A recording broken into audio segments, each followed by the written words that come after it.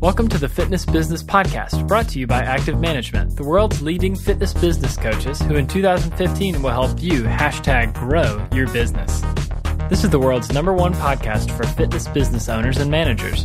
We interview real owners and learn what has been working for them to make them so successful. Here's the host of the Fitness Business Podcast, Chantal. Good morning, good afternoon, and good evening, wherever and whenever you're listening from around the globe. Welcome to the Fitness Business Podcast. What a show we have for you today. JT from Active Management is back. He's just gotten off the plane from Russia, and he's going to tell us a little bit about the Russian fitness industry. Plus, he dives into the consumer trend known as YOUniverse. Our resident podcast expert, Sharon, is here to tell us all about the very best equipment that you need to kickstart your very own podcast. Plus, we hear more from one of our awesome sponsors, Visual Fitness Planner, and learn about why the VFP is the ultimate way to improve your club's set, show, close percentages. All that and much more in this week's episode of the Fitness Business Podcast. You're listening to the Fitness Business Podcast. Welcome to all our listeners and welcome back to one of our podcast regulars. He's the Managing Director of Active Management, Justin Tamsett. Hey, JT. Hi, Chantal. How are you? Very good. Great to have you back with us today. It's good to be live. Now, tell us, what exactly are you going to be sharing with us today? Well, today I'm going to talk about the YOUniverse. You're going to talk about the YOUniverse. I'm pretty sure this show is about fitness business. All right, well, I'm still going to talk about the YOUniverse. Okay. But maybe not the YOUniverse as you're thinking. I'm thinking YOUniverse as in YOU-Niverse. So we're going to be talking about that the consumer now lives in their own universe. Okay, now I'm intrigued. Well, look forward to chatting about that a little bit later on. Now, you know, I love starting off our chats to hear a little bit about what you've been up to. You are constantly jetting from one place to the other. Generally, you know, can't keep up with your schedule. So tell us, what is it you've been up to? Well, last month you gave me a lead in to sound like a real wanker when I'm talking about Harvard Business Review magazine, and now you're telling me I'm a jet setter. Yeah, Well, I'm going to live up to that. Excellent. Since our last show that we did, I have been to Russia. Wow. And London, and then home. I think that's my trips. A trip to Melbourne as well, in Sydney, in Australia. But yeah, big trip to Russia. Wow, building the frequent flyer points. Yeah. You know, it's a fascinating industry, the Russian fitness industry. It is certainly a growing industry. They are very professional. Their facilities are exquisite, just beautifully appointed, just fantastic. What is interesting, though, is that they're a little bit behind in the sales management and how they run their sales systems compared to probably the rest of the world. And I don't know if it's in their DNA, but the conversations that I have with some people are quite funny in the sense that they'd say, you know, if my salesperson isn't performing, you know, I fire them.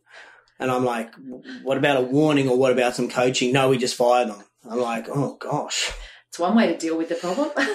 Yeah. Then I started to think, you know, do you mean you fire them like in the firing squad, or you just get rid of them and dismiss them? But no, they really have, I guess, a lower tolerance for performance standards. Yep. Probably compared to the rest of the world. Now, I don't know why that is. Maybe it's their history of their nation.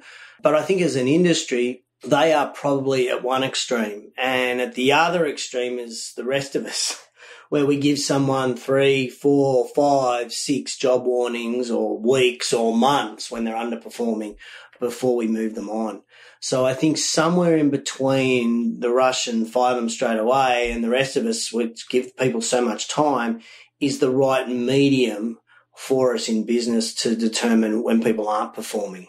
Do you think that in your travels, have you come across anyone that's getting close to that kind of happy medium? Oh, look, I think there are some individuals, yeah, absolutely, around the world. You know, they really get the idea of coaching. And I think that is a really key aspect. I did some work with some Anytime Fitness franchises here in Australia. And I think one of the real keys is this concept of not necessarily training, but coaching them. I think when you've got a new person, you can train them. But when you've got a team that has been around for a while, you need to coach them. There's a slightly different. Yeah. And as a rugby coach, I get the coaching side of things. As a business coach, I kind of get it. It's not like I'm going to give you the answer. You've got to find the answer. And I think that's where you help the people grow and make them better. One of the things we did with this Anytime Fitness crew is we did some work around learning styles. Mm-hmm. And that was really interesting because a lot of them didn't really understand what they were or what learning styles actually meant. So I gave them a little assessment task, which we could probably put on the show notes that people could download from Swinburne University, and it helps determine whether somebody is a visual person, a kinesthetic person, or an auditory person. So when you're coaching them, then what we need to do is we need to have a better idea on whether we're coaching a visual person, an auditory person, or a kinesthetic person. And often in sales, the key is role play. And I hated role play. And I know my staff hated role play. A lot of people do, yeah. But it's easier to justify to somebody to do role play if they understand that they are a kinesthetic person because they need to do it. Makes total sense, yeah. Whereas if somebody's an auditory person, you can say, this is how you need to do it. They pick it up and away they go. There's not a lot of auditory people out there. Yeah. So that was particularly interesting. Now, I obviously didn't do any of that in Russia because I didn't have enough time with the group that I worked with. But we have done it with a number of clients and we're seeing some great results. And one thing that really profoundly hit me was when I was working with the Anytime crews, one of the team there said, it just dawned on me. I need to transfer how I behave to behave like the customer and teach them, not the way I'm taught. And I went, yep, my job here is done. Thank you. And moved on. But that to me is a really critical component, is that when we understand our components learning style, our consumers learning style, or our personal training clients learning style, then we have to flip ourselves to match that. Yeah. Like I get the behavior styles, DISC, Myers-Briggs, and I think all of that is very relevant. But I think if we understand how they learn, because often new people coming into our clubs are brand new to exercise, the behavior styles are relevant but not important because we've got to teach them a whole lot more stuff. Yeah. Does that make any sense? It does. And I think it's relevant regardless of what industry. We're talking about the fitness industry, but that is so relevant with any customer that you're dealing with or any clientele if you can understand them better. And All kids. Oh, there you go, all kids. If you understand how your kids learn, then you can teach them. I know, like, I was teaching Zoe, my daughter, how to kick a ball, and I'm going, you just hold it here, drop it and kick. Hold the ball at your waist, drop it and bring your leg up when the ball's coming down. And she's just looking at me blankly. It's like, Dad, I got no idea what you're saying. And then I showed her and she kind of got a bit more of an idea. But when I actually held her hand, dropped the ball with her, and I went, you're a kinesthetic learner. There you go, exactly. You got to do Bingo. To learn. Yep. Yeah. Well, look, if we can get that learning styles up on the show notes, we'll give that a go. Yeah, no, we can. Okay. I'm sure we can. That's easy. Russia, tick. Tick, learning styles, tick. Oh, another one is a really cool, I guess it's an app called Canva. Ah, I love Canva. It's a really cool, I've never heard of it until just the other day, and I went online and had a look at it and went, that is a cool product for anybody in business. Yep. Particularly single operators or independent club owners that are listening who don't have a big budget. It's like, this is cool. Do you want to tell everybody what it is? I kind of do. I'm really excited because the words Canva has made me really excited. For anyone that hasn't discovered Canva yet, this is a really cool tool where basically you can do amazing designs. You can jump on, you can upload your logo, you can use your own photos that you've taken to create marketing pieces for your business effectively. Yeah, I think it's really strategically placed around social media. Mm-hmm. So they've already got the inbuilt templates or size templates for Twitter, LinkedIn, Facebook banners. And as you say, you can upload your own photo, or I think last time I looked, she had over 1 million people. Yeah. And you pay like $1 to use an image, which is previously unheard of. And you can put whatever message you want. There are some images that are free. Yeah. Yep. And I'm pretty sure the person that set it up is an Australian lady. Oh, I didn't know that. Yeah. I didn't know that. But it's cool also because there are so many font types to choose from, so many design styles to choose from. It makes it so easy for you to do a really cool updated cover for your Facebook page, or to get something for your Twitter or whatever it is. It is very simple, easy to use. Yeah, it's a cool little and cheap. And cheap. If not free. Yeah. I can't work out the business model. I don't know how she makes any money at selling it at $1, but she might have, if she's got 40,000 people who download something for $1 for the day, it's not a bad business model. It's pretty good. The other thing that I don't know much about, and I'm just getting my head around, so I would encourage the show listeners to investigate or even share with us on our show page their experiences, is this thing that Facebook are rolling out called lookalike lists. What I believe you can do is, if you've got a MailChimp database, which lots of people use for their distribution, and if you don't, we can put that in the show notes, mailchimp.com, and you can export that into a CSV file. You can load that into Facebook. Facebook will then go in and identify all the people who have got their Facebook profiles to that email address. You know how you got to put an email address in to set up Facebook? Mm-hmm. So if that's exactly the same email address as what you've got on MailChimp, it'll identify that person. It'll find you.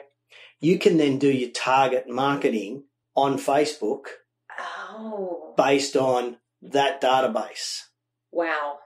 It's pretty cool. That's really specific. Yeah, it's really cool. So in other words, you send an email out about, we've got a boot camp starting in 6 weeks on your MailChimp database. You can then put that database into Facebook. It'll identify all those people. You can then run a sponsored post or a boosted post around all the people who are in that MailChimp, and they'll see on their news feed 2-3 times, however many times you set it up, the promotion of the 6-week bootcamp. Wow. So if you've got a database, say, of 2,500 people, and you've sent them out a MailChimp message, but for whatever reason, maybe only 800 of them opened or 800 of them viewed, this is a second opportunity, is it? Second chance to get the message in front of your market. Yeah.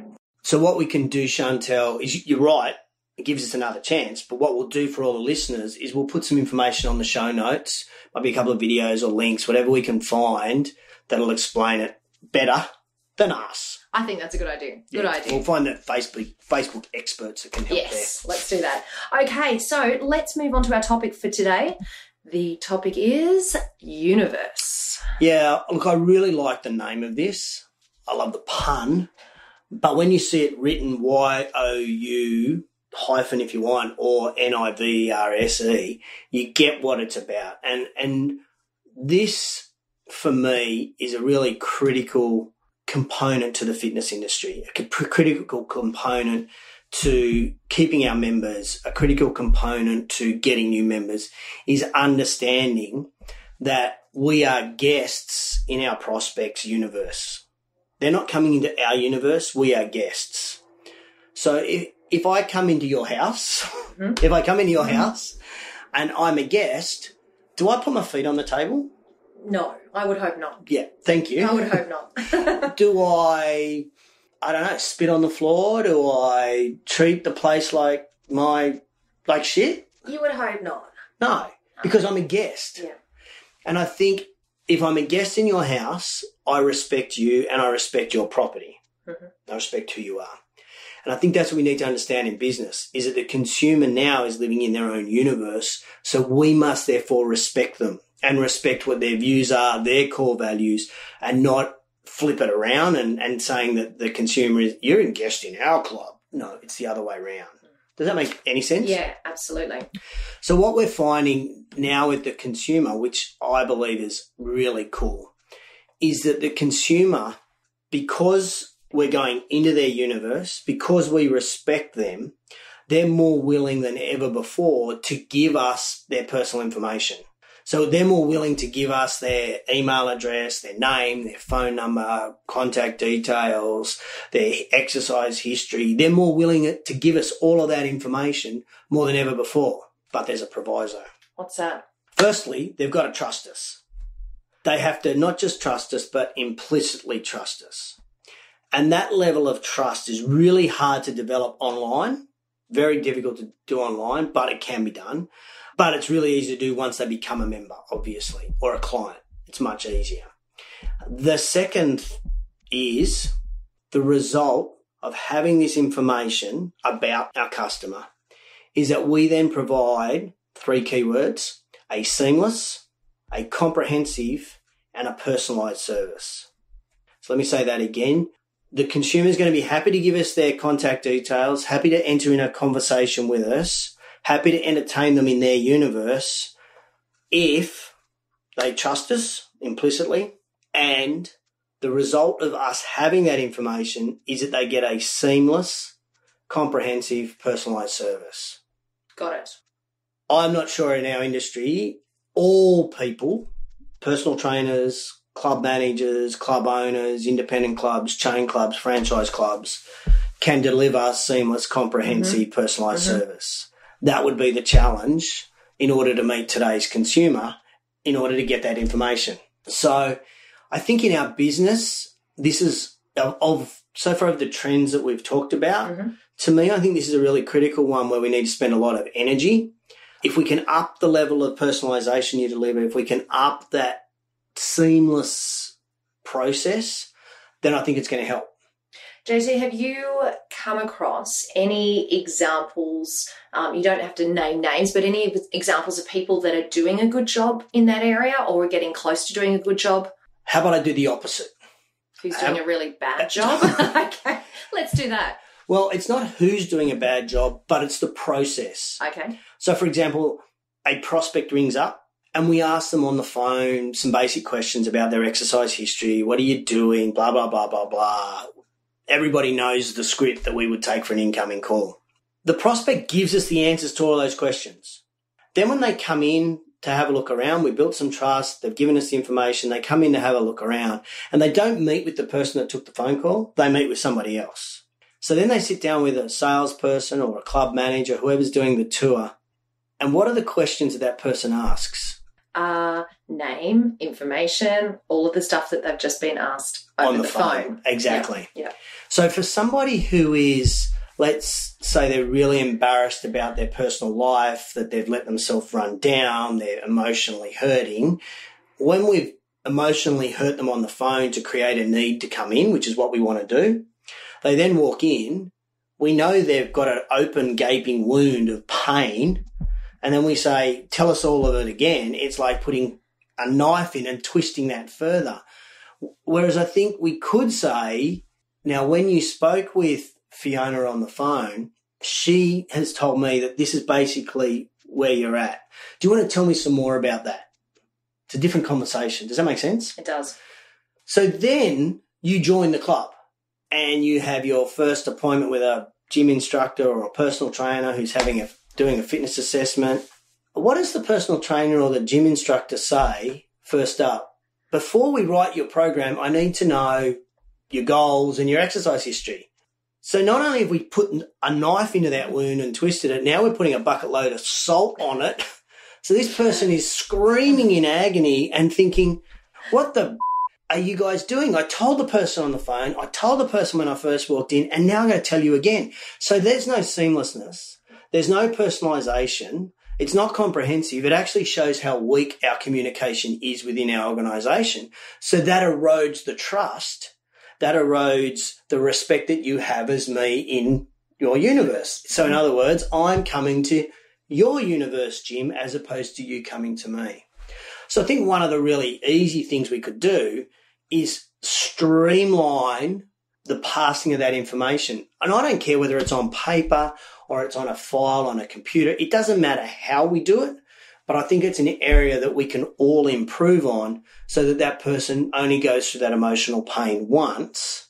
We can still push those pain points in a sales presentation to convert a sale, but we haven't got to stick a knife in and create more agony for them. Does that make sense? It does. And it makes me wonder if one of the reasons that we stumble on this so often is because each person takes charge of their own individual department. Correct. And all too often we don't have someone that oversees that seamless transition, that journey that a member takes. So perhaps part of looking at solutions for this problem is, do we need to have one person take control so that they can follow that journey, or they can at least manage it and make sure that is seamless, so that it's a good experience for the member? Yeah, I don't think it matters whether it's one person that does it or whether it's a system. Mm-hmm. But it's an aspect that we need to look at because, as I say, the consumer wants to give that information. Yep. But the proviso is that they trust us, and as a result of that information, I'm going to get a personalised, seamless, comprehensive service. Yep. If anyone out there is thinking, you know what, we nail this, we do a really good job of taking our members through this experience and through the journey that we're talking about, then let us know. Yeah, tell us about it. Share your experience with our listeners, and we'd love to hear from you on that. Yeah, it'd be pretty cool. Now, I think what tends to happen in health clubs, not so much with PT businesses, I guess, but from a health club perspective, is that we often lock people into a contract, a 12-month contract or an 18-month contract, or even PT, we lock them into 10 sessions. Here's what we can do, is if we are visiting their universe and we're respecting them, we've built the trust, we're providing this service to them where they get all that information, these people will no longer be locked into our product. They'll be loved into our product. It's cool. I like that. So I think our goal is that with every contact that we have with a prospect, we start with that process of having them to loved in, not locked in. And that's the challenge that I want to leave everybody today, is to go away and look at our systems, look at how we do it, because we know they're prepared to give us the information. Let's work out what we need to do so that we respect that. And therefore we have them loved into our gym, loved into our personal trainer, loved into our PT studio, whatever our business is, not locked in. That's a good challenge for everyone to take away from today. Yeah, sure is. Excellent. Okay, JT, thank you so much for talking to us today about YOUniverse. And once again, I really would love to encourage our listeners to share their stories. Tell us how you go with that little challenge that JT set, and we'd love to hear from you. Next month, I want to talk to everybody about status deniers and brand fanatics. That's a big one. Status deniers and brand fanatics. It's very cool. Some good shit on that. Excellent. We look forward to having JT back next month for that one. Okay. Thanks, JT. See you, listeners. See you later.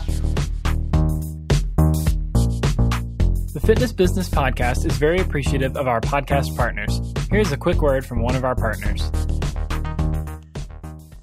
Rex Roundtables is a powerful forum in Europe, the US, and Australia for club owners and personal training business owners.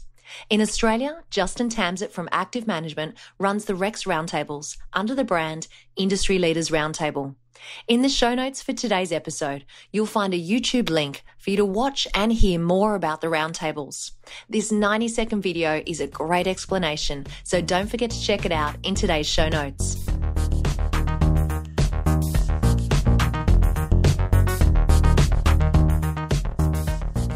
As you know, we're huge fans of podcasting for marketing your business and helping share information. So for all of you out there who are thinking about starting your own podcast, this next segment is for you. Our resident podcast expert, Sharon Towsley, is going to share some tips to help kickstart your podcast. Sharon, last month you told us about how to get started identifying our podcast by specifically defining our target audience, creating an avatar, and choosing a show format. This month, you said you're going to share with us some equipment options with our listeners so they can get started recording. Hi, Chantel. Right. And thanks for having me back on the show today.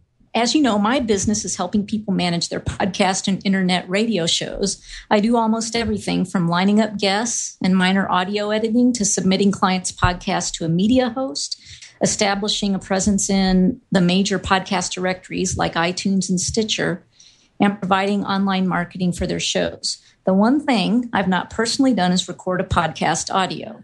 So the majority of my recommendations here today are going to come from my clients and my go-to guy, John Lee Dumas of Entrepreneur on Fire. That sounds good to me. So tell us, what do we need to do to get started?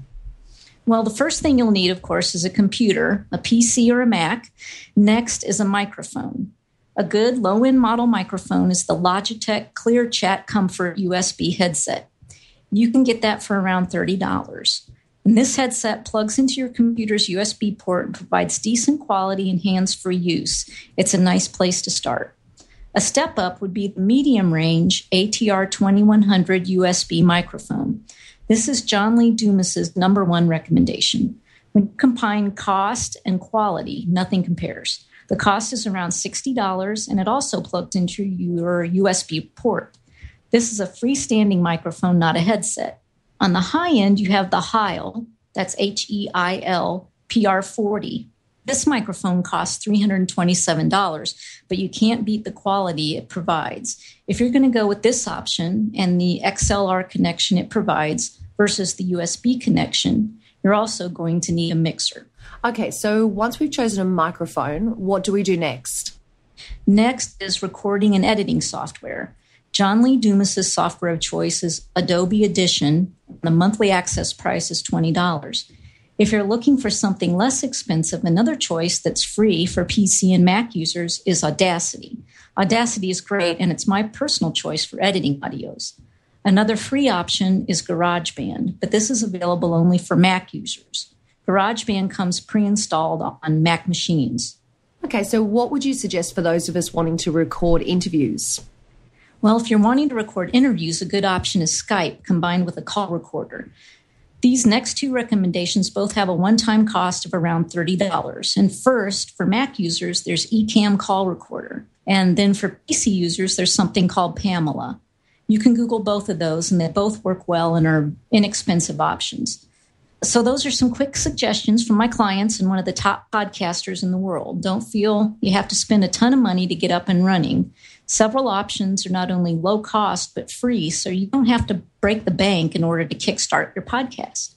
That sounds great, Sharon. So now that we have our first podcast recorded, how do we polish it up and make it sound really professional? Great question. The next step is going to be adding your intros and your outros to set your listeners' expectations and provide them calls to action. Intros and outros are the snippet you hear at the beginning and end of a podcast that often has music and an announcer sharing certain information. That sounds fantastic. So next month, Sharon will share with us some ideas on how to use intros and outros for setting expectations and giving calls to action. Thanks for your time today, Sharon. Yeah, thank you, Chantel.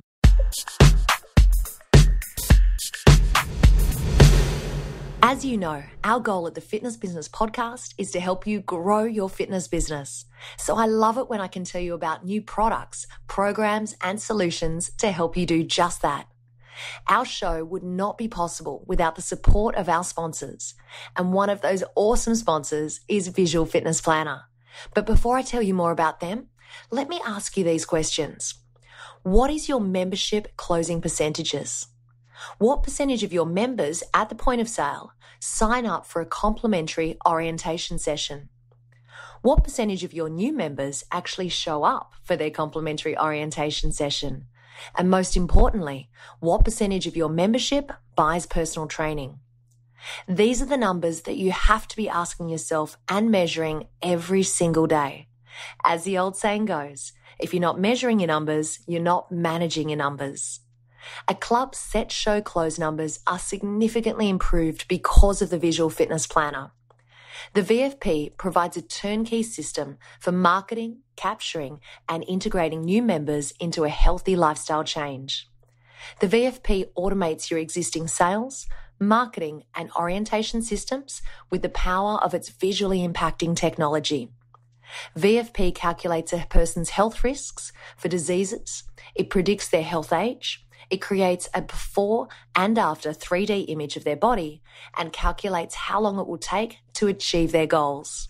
And in this process, increases your membership and personal training sales and overall member retention. To check out more about the VFP, head over to their website at myvfp.com.au. And of course, a copy of that website link is in today's show notes. It's time for the Fitness Business Podcast Wrap.